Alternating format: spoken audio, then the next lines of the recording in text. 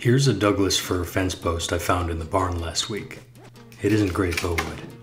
It's cracking, the bugs have gotten to it, and fir is not as dense as I would like. In the last video we split the post in half and used one piece to make a wide short bow. Today we'll split the other half again to make a second bow from this post, a narrow longbow. When we're done we'll stack the two bows at the handle to make a more powerful Penobscot style double bow.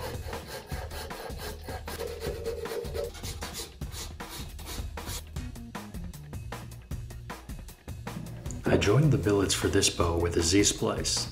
For more details on how to do this at home, check out the video description. Last time we made the bow in a flat sawn orientation, with the back of the bow carved down to a single growth ring.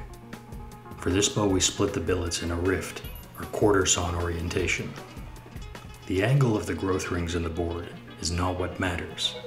A good board only needs to have wood fibers that run end to end as parallel as possible with the face of the board.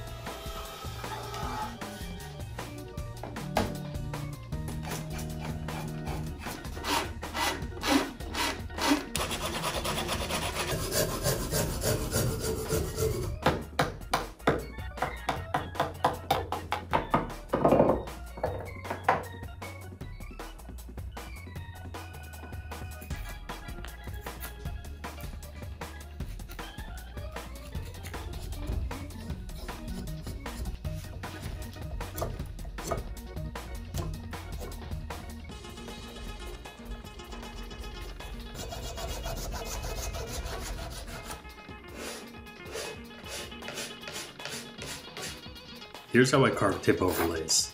I made these from juniper branches and glued them with common gel superglue.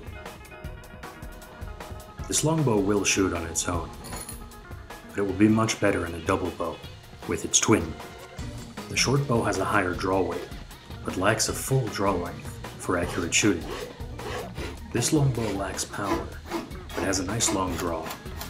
Together both bows will make the decent target shooter that neither one alone could ever be.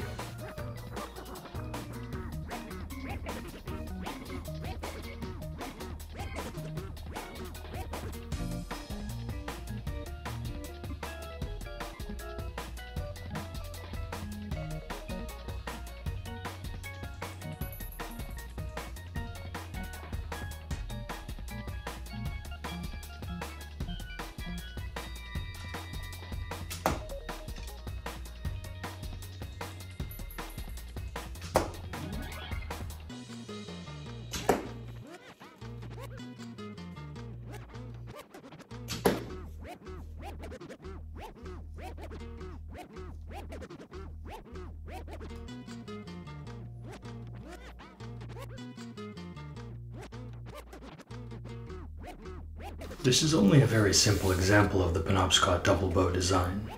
With better wood and some design changes, a much more powerful example could be made. Normally I wouldn't look twice at a rotting piece of Douglas fir. Without the double bow, I wouldn't have been able to make an accurate target shooter from such a short fence post. Nothing comes free in bow making. These bows need constant adjustment, and there's a lot more to go wrong compared to a simple longbow. To tell you the truth, I can't wait to go back to simple designs and my favorite bow woods, like hickory, elm, and hornbeam. These bows represent the beginning of a long road towards complex bow designs, a curious look at the cutting edge of the past.